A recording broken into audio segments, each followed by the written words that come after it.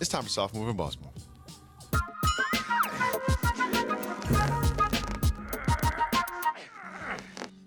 When I say FitzMagic, what image pops into your head?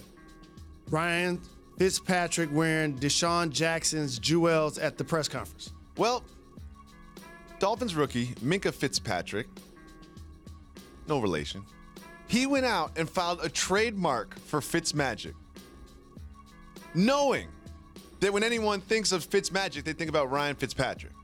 Soft move or boss move, trademarking FitzMagic when it's not really your thing.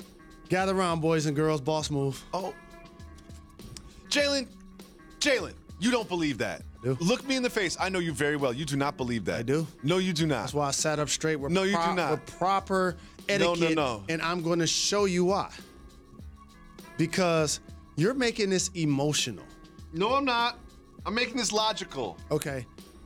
Emotions and logic. Let me tell you two places they don't pay. At the bank. Okay. You think Ryan Fitzpatrick's going to pay Minkah Fitzpatrick for this? All I'm saying is this. If FitzMagic becomes a thing, somebody in the world's going to own it. Let me give you a different example. FitzMagic already became a thing. It's Ryan Fitzpatrick's thing. It's my last been name. his thing for years. Since Minkah was like 16 years old. Ryan Fitzmagic was all right, let me show you a different way to think about this. There's a term out there for people. They're called squatters.